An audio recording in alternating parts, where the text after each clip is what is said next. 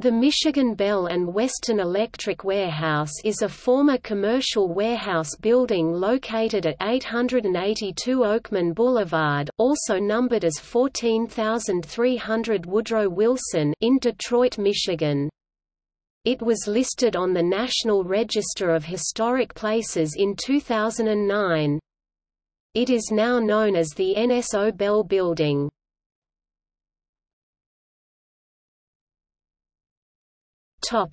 History. In the late 1920s, Western Electric and Michigan Bell shared a building on Detroit's East Side, where Western Electric stored and distributed equipment, and Michigan Bell housed and serviced their vehicles. That building proved too small, so in 1929–30, the two companies built this structure to serve as a warehouse, garage, and office space for both. Michigan Bell used the west side of the first floor as a garage, and the third and sixth floors as maintenance operations and office space, respectively. Western Electric used a rail spur on the north and east side of the building for shipping, the second floor for storage, and the remainder of the building for offices and operations. Western Electric used the building as its Michigan headquarters until 1958, when they moved to a lager facility in Plymouth, Michigan. The next year, the Yellow Pages operation moved into the building. In 1961, a large, "Yellow Pages" sign was installed across the front of the building. Michigan Bell sold the building in 1995, although the company continued to use it until 1999. For some years until the mid-1980s, the building was notable for its "Weather Phone" sign, under the Yellow Pages logo. This translucent white plastic sign, modeled after the Western Electric Model 500 desk telephone, was backlit with lights of different colors, providing a basic weather forecast to motorists on the Lodge Freeway at night.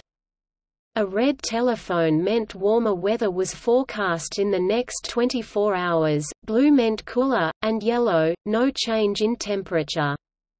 The lighting would blink when precipitation was expected, whereas a steady light meant neither rain nor snow was expected. During the redevelopment of the building in 2009, the sign was deemed structurally unsound and removed.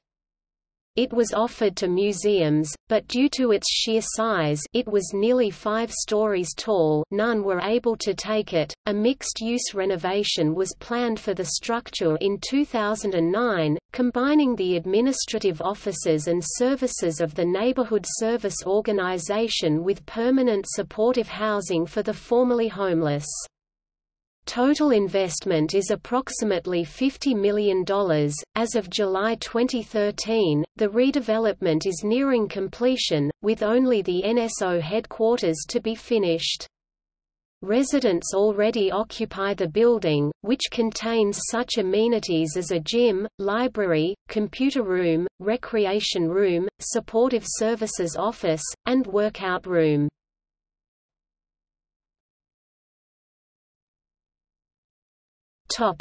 Description. The Michigan Bell and Western Electric Warehouse consists of a number of rectangular masses laid out in an irregular footprint. The main section, running along Oakman, is 6 stories tall, with a central tower that rises to 12 stories. The tower is 3 bays wide, and the flanking sections of the building are 5 bays each. Each bay is separated with brick piers, and contains a grouping of 3 double-hung 4/4 windows with limestone sills. The entrance in the central tower is through a pair of double doors with side lights and a transom. The doors are located within a 2–1/2 story arched opening, with the surround faced in limestone with Art Deco relief in the keystone. A 5-story wing, 6 bays by 7 bays, extends behind the main section. The bays are again separated by brick piers and contain multi-paned, steel industrial-type windows. A two-story warehouse, 5 bays wide by 10 bays deep, runs along the east side of the building. A two-story garage, 6 bays wide and 10 bays deep, runs along the west side. Another single-story garage is on the north side. The interior of the structure was originally primarily industrial. However, the entrance vestibule and first-floor hallway have a marble stairway with marble-faced walls and a vaulted ceiling. The garages and warehouse are open spaces with concrete floors and walls and exposed ceiling trusses. The remainder of the main building is painted brick and concrete block walls and concrete floors. Currently, areas that were built as open warehouse spaces have been subdivided into office areas. There is a third-floor kitchen with glazed block walls and tile floors. The 11th and 12th floors of the tower are a single open space containing 2 large water tanks.